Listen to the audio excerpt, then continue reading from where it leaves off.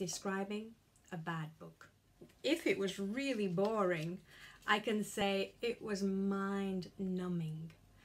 To numb means that it makes, for example, in the dentist, when they make your mouth numb, with the B silent, we can't feel it. So if I'm reading a book and it was mind-numbing, my brain is frozen and can't think.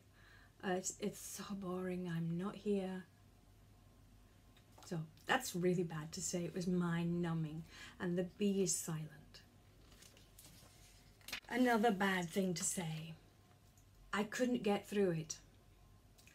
If I stop reading the book because it's boring, it's complicated, it's unpleasant, or mind-numbing, I can say I couldn't get through it. So I couldn't finish the book because it was really whatever.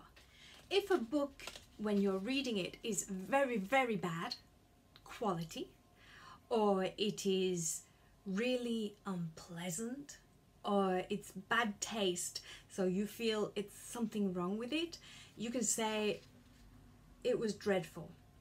So a dreadful book is a bad, bad book. It could be really unpleasant sensations. It could be that it shocked you because it was awful. The plot of a story is the story. So the plot is the story.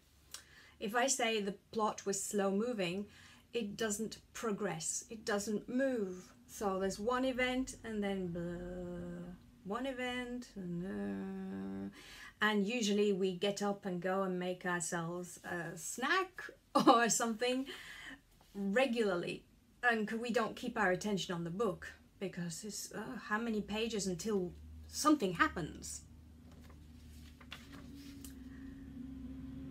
Some books are heavy going. If it was heavy going, it means it was hard work for me to continue and read it. So it might be heavy going because there are lots of Norwegian names which are complicated for me to pronounce. It could be heavy going because it's a very complicated story. It could be heavy going if they're repeating the same things. Yeah, so it was hard work for me to read it. Repetitive.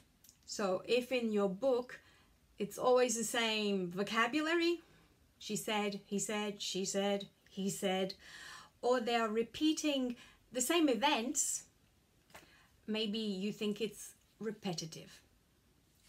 And the last one, predictable. If your book is predictable, you know what will happen. Okay, you don't know what would happen, but you can think and imagine and predict what's going to happen. But predictable, not a good adjective for a book.